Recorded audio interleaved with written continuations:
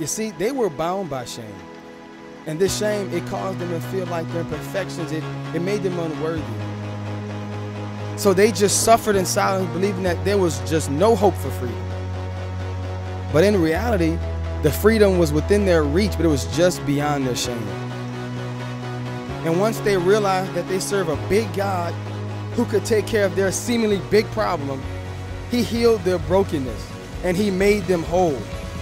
Do you know how many people today are unwilling to stand in God's presence because they're convinced there will be judgment, there will be condemnation, there will be rejection, when the fact of the matter is that the opposite is true?